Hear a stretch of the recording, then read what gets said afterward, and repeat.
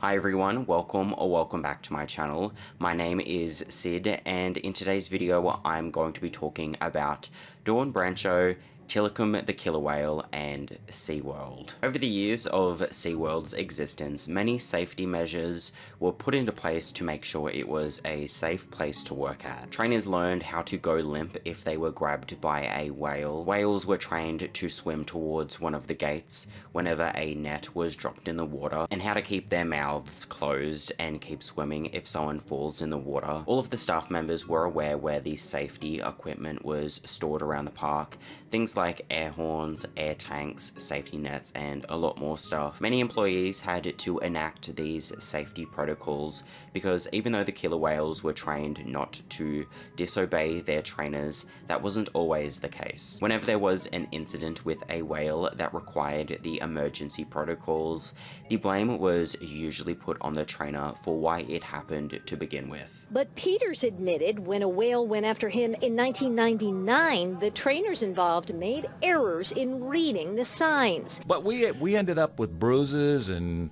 even some broken bones. Had my rib cage busted. It wasn't the killer whales being aggressive. It was mistakes we were making, and they were bumping into us. She said it was an incident documented in a SeaWorld report, but an incident she did not label aggressive, even telling the judge she believes she failed by not requiring the whale to lay out first before she laid down next to it. While most of the SeaWorld visitors only knew the whales as Shamu, to the trainers they each had individual names and individual personalities. The killer whale Tilikum had a particularly dangerous personality, so much so that there were specific emergency protocols put in place specifically for Tilikum. All new SeaWorld staff received what they called the Tilly Talk. Essentially, the gist of that talk was that if you get in the water with Tilikum, you will not come out. So the first step in the protocol was to activate the siren. The second was to try and get air to the victim via a pony bottle, and then unfurl a reel of netting. Since the whales were scared of nets, they could use them to try and corral them in other areas, or try and separate the victim from the whale. And if Tilikum didn't respond to any of that, then the staff were required to repeat the process. In February 2010, Dawn Brancheau was doing the Dine with Shamu show with Tilikum, and she was doing everything right. At the end of the show, she was lying in the shallow slide out area of the pool and holding Tilikum's pectoral fin. She followed all of the safety protocols, and nothing she was doing was wrong, but nothing could have saved her. That interaction ended in her death. And much like all of the other employees who had an incident with a whale, Dawn's boss blamed her for her death. Dawn, if she was standing here with me right now, would tell you that that was her mistake in allowing that to happen. And TV personality and former zookeeper Jack Hanna, who always pops up to defend aquariums or zoos whenever an incident happens, also blamed Dawn. SeaWorld, I take my hat off to, brought that animal to their parks to give it a life, and that's what they did. And of course, some kind of human error was involved. I believe, this is me, I don't know what happened. And when there's human error involved with something like this, then things happen. Dawn was born in Cedar Lake, Indiana, and was the youngest of 6 children. When she visited SeaWorld Orlando when she was 9 years old, she became entranced with the killer whales, and ever since then she wanted to become a trainer. In high school, she excelled at whatever she put her mind to. She became class president and homecoming queen. After high school, she went to the University of South Carolina. She graduated with degrees in psychology and animal behavior, which were the recommended degrees in order to get a job at SeaWorld. In 1994, when she was 24 years old, her dream came true, and she got a job at SeaWorld. Despite having her heart set on working with the whales, she first had to get some experience working with other animals in the park. So after spending 2 years working with the otters and the sea lions, she was permitted to work with the killer whales in 1996. That was also the same year she married her husband Scott, who also worked at SeaWorld as a stunt water skier. She was a very social and bubbly person, and it was no surprise to find out that she had a Christmas card list of over 250 people. She also had a big love for animals. She had 2 chocolate Labradors that she and Scott held birthdays for every year, and away from work she volunteered at the local animal shelter and kept a variety variety of ducks, chickens, rabbits, and small birds at her house, and she put just as much love and care into the animals at SeaWorld. Her dedication was recognized, and within 2 years, she was promoted from trainer to assistant trainer. In 2004, she got another promotion and became the assistant supervisor, and then in 2008, she became a supervisor. She became one of the most senior people in the entire animal training department. She had worked with nearly all of the killer whales that came through SeaWorld Orlando when she worked there, and she became approved for level 3 water work, and water work in SeaWorld is working with the whales in the water. She was one of the few people in the park who were given the approval of doing every behavior in the whales repertoire, including hydros and rocket hops. She was a very valued member of SeaWorld. There were photos of her smiling next to killer whales that were later used on billboards and in other advertising campaigns for SeaWorld. She loved SeaWorld, animals, and even other people. She was growing out her ponytail, which she was about to snip off for the Locks of Love charity, which provides cancer patients with human hair wigs. But the upward trajectory of her life was abruptly stopped around 1:30 p.m. on February 24th, 2010. Before that time, she had been working the Dine with Shamu show, which involved SeaWorld's largest killer whale, Tilikum. During the show with Tilikum, he performed a bunch of behaviors for the crowd of people seated in the open-air cafe that wrapped around one side of the pool, and after the show ended, some visitors filed into the underground viewing area. It was at that point that Tilikum would swim down to the window,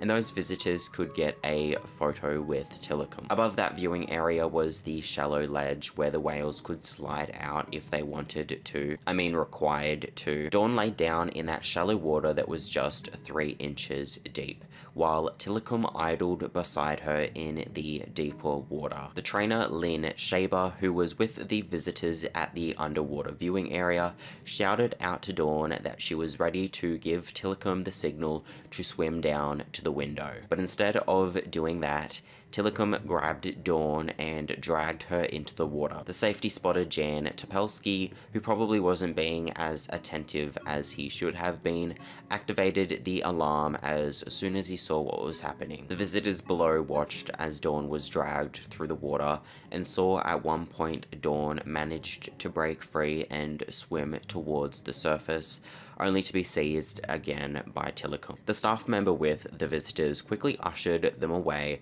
but Tilikum continued to drag Dawn around the water, and he did it in such a violent way that she was left with a broken jaw, a fractured vertebrae, multiple broken ribs. She was scalped. At the surface, staff were slapping the water, signaling for Tilly to leave her. They threw weighted nets into the water to try and corral Tilikum into the medical pool, which had a lifting floor, and when they were able to do that, he was still very uncontrollable. Dawn was eventually able to get free from Tilikum, but only when part of her arm broke off, which at that point she was completely unresponsive.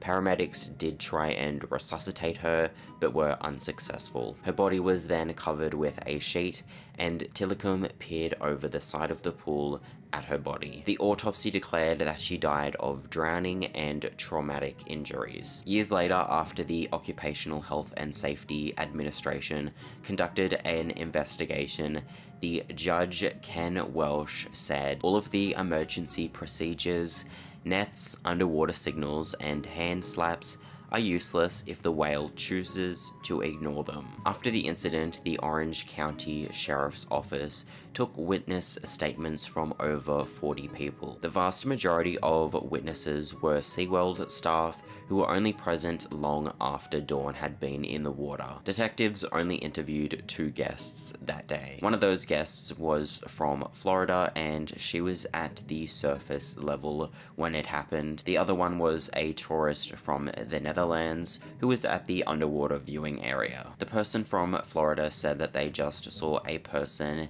in a black and white wetsuit in the water and knew it was serious when they saw her Tiva come off. The tourist from Netherlands said they didn't see how Tilikum pulled Dawn into the water, but when he dragged her in front of the viewing area, he had her by her shoulder. There were two people who were interviewed who did supposedly see how Dawn was dragged into the water: Jan Topelski, the safety spotter, and a security guard. The security guard said that Tilly grabbed Dawn by her arm, and Jan said that Tilly bit down on a piece of Dawn's hair and she was unable to release it from his mouth. Even though some of the witness accounts did contradict each other, they were pretty consistent in that Dawn was dragged into the water in some way or another. But for some reason, the sheriff's department announced that Dawn slipped or fell into the water. What apparently happens, we had a female trainer back in the whale holding area. She apparently slipped or fell into the tank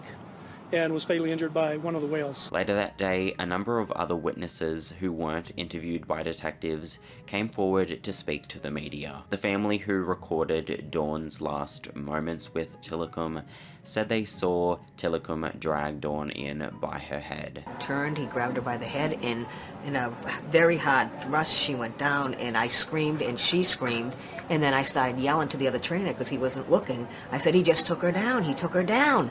And I knew it wasn't a playful act. And then he ran with the yellow box and started banging it. I guess there's a box they have that's supposed to get the whale away from the person, and it wasn't working. Then he ran and sounded the alarm. There was also an underwater camera that didn't capture how Dawn was dragged into the water, but it did capture what Dawn went through under the water. A splash is visible on the screen. A few seconds later, Tilikum is seen swimming into view. Seconds later, Brancheau is free and actually tries to swim to the surface, according to the Sheriff's Office report. Then Tilikum strikes Brancheau as she tries to swim to the surface, and then Brancheau tries once again to surface just a few seconds later, and then Tilikum takes Brancheau in his mouth and swims away from the camera. 4.5 minutes go by according to the timestamp on the video, and Brancheau is still in his mouth and she appears lifeless. SeaWorld made statements that nothing was wrong with Tilikum that day, but witnesses soon came forward again to dispute that claim. One witness sent an email to the Orange County Sheriff's Department saying that they were present for a whale show earlier in the day, and during that show the whales started chasing each other, but the person was unsure if one of those whales was Tilikum. Another person who witnessed the dysfunction of the earlier show spoke to the media, assuming that Tilikum must have been one of the agitated whales in the previous show. A tourist at an earlier show said the animal seemed agitated. I wish and pray that they hadn't gotten to the pool, since the whale was clear that it was upset, and my prayers go to that person's family. The animal curator denied that Tilikum was acting abnormally. We're getting reports this morning. We've spoken with people who say that the whale was behaving strangely yesterday, was agitated, and wasn't quite normal in previous shows. Did trainers ignore these warning signs yesterday? That information is inaccurate.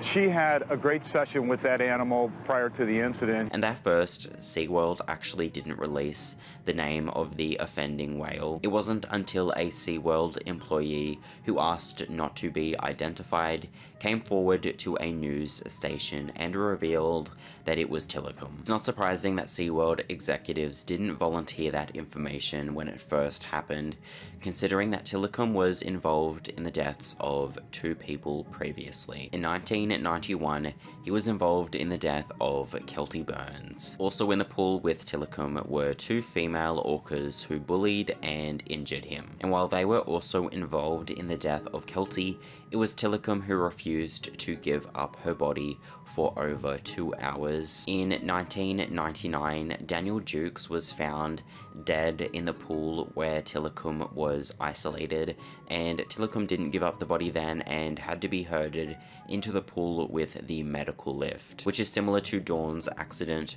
which took 45 minutes to retrieve her body. Tilly was always shunned by the other orcas and usually always kept separate from them. That was the reality of his life for the majority of his life in captivity. All of the orca pools in SeaWorld are connected, but they are separated with gates made of bars. So if mayhem was taking place amongst the other orcas in SeaWorld, Tilikum would have known about it, and he may have also been unsettled by it. Killer whales are smart, sociable, and forge tight bonds with one another. Pods of killer whales are matriarchal groups, and the males are especially dependent on their mothers, even in adulthood. If a male killer whale's mother dies after he reaches maturity, he is 3 more times likely to die the following year. John Hargrove, a former SeaWorld employee from before and after Dawn's death, wrote a book called Beneath the Surface. In that book, he talked about how Tilikum displayed mourning-like behavior as if a member of his pod had died when Dawn died. Emotional pain for whales, because it is so much part of their social existence, might then be of a higher magnitude than for human beings. It makes it almost possible to apply the word mourning to the fact that the male orcas can often waste away and perish after the death of their mothers, the dominant centers of their social existence.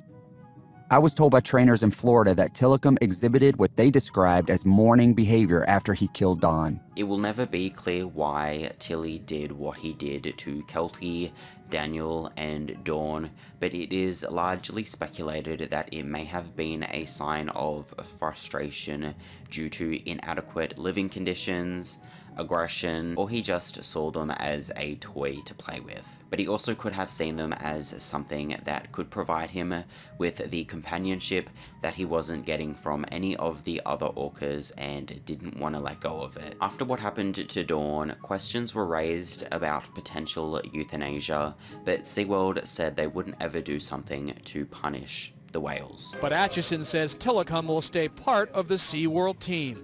We would never advocate punishing an animal of ours. That is something we won't entertain. We will not do. It is not part of our DNA. But they still kept him in isolation and limited his presence in the shows. He actually did have one female orca companion. Her name was Tamar, and she was really only ever interested in being around him when she was sexually active. He fathered all 4 of her children, but she unfortunately died during the 4th birth due to complications. That was on June 6th, 2010, just a few months after what happened to Dawn. So in the span of a few months, he lost one of the only trainers who was allowed to go near him. He lost one of the only killer whales who would occasionally go near him, and he also was significantly more isolated. And then he almost lost his life. He fell seriously ill and was heavily medicated, and he was actually given some medications that were usually only given as a last resort. He lost over 1,000 pounds, and it was likely he wasn't going to make it, but he did end up pulling through. Then in 2016, he got sick again from a progressive form of bacterial pneumonia. He spent months languishing and passed away on January 6th, 2017 at roughly 36 years old. But before that, as soon as Dawn died, SeaWorld stopped allowing its trainers in the water with the whales. OSHA spent 6 months investigating SeaWorld Orlando's killer whale shows as well as the safety of its trainers. When it came to court, a number of the SeaWorld trainers testified, including the safety spotter. When it came to court, a number of SeaWorld employees testified, including the safety spotter for Dawn. He admitted that he assumed Tilikum grabbed Dawn's hair, but he did see her get to her knees to try and free her hair from Tilikum's mouth. Now, during the spotter's testimony, OSHA pushed him to say that he wasn't really sure that it was her ponytail that was in the whale's mouth, that he just saw her underwater and he assumed it was the ponytail. Shortly after this, the spotter says Brancheau struggled to her knees, working to pull her ponytail free with both hands. She couldn't. Ever since the incident happened, SeaWorld has said that it happened because of Dawn's ponytail. We don't understand what was going through his head. He grabbed her ponytail and pulled her underwater. even though a number of trainers have had ponytails or long hair around Tilikum before. And the reason there is such an emphasis on Dawn's ponytail is because it gives SeaWorld a way to shift all of the blame onto Dawn, as well as offer an easy solution. The solution would be to simply stop allowing trainers to wear their hair like that around the whales. But in court, OSHA wanted far more than that put in place to protect the trainers. At one point, the attorney for OSHA suggested that SeaWorld only makes amendments to its safety protocols when they get bad press. OSHA lawyer John Black suggested to Clark that SeaWorld only changes its safety protocol when an incident gets widespread media attention, as it did in the death of trainer Dawn Brancheau. And the judge ultimately sided with OSHA. The agency issued several citations saying barriers and other precautions were needed for the shows.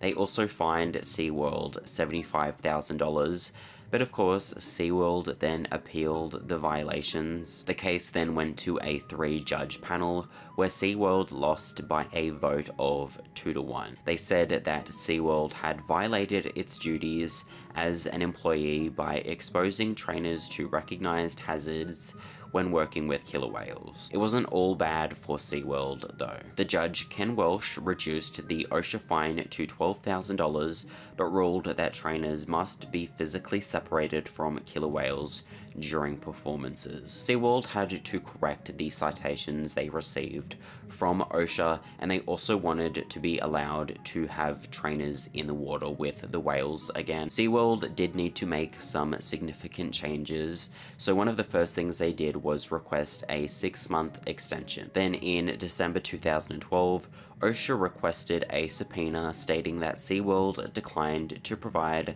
3 employees to be interviewed during a follow-up inspection in order to determine if the hazards had been fixed. Then in April 2013, SeaWorld asked for another 6-month extension. In June 2013, OSHA issued a $38,500 fine for repeat safety violations found during its December 2012 inspection. So SeaWorld added floors that would float in emergencies in some of the Orca tanks, and inflatable safety vests with an air canister. But John Hargrove didn't think the vests would be effective. He says he was part of the vest testing before he left SeaWorld in the summer of 2012, and says they're nothing short of dangerous, giving the killer whales something else to grab onto. It's amazing to me that they're making trainers wear something that is creating a drowning hazard for trainers. I'm glad I'm not there anymore, because I would not be wearing this equipment. Despite making these changes, SeaWorld lost the overall court battle and weren't ever allowed to have trainers in the water with killer whales again, even though they lost one of the park's biggest spectacles. In 2011, the year after Dawn's death, SeaWorld apparently had a record year. The CEO of SeaWorld, Jim Atchison, told the Orlando Sentinel that SeaWorld had a 5% increase in visitors, which is the first time numbers rose since 2008. He also said he expects the growth to continue, and said, "I wouldn't expect us to have any kind of contraction at all." But the growth of SeaWorld came to a stop when in 2013 the documentary Blackfish was released. Anyways, that is pretty much everything for this video. Thank you so much for watching. Let's take a moment of silence for all of the killer whales still in captivity. And I will see you in my next video.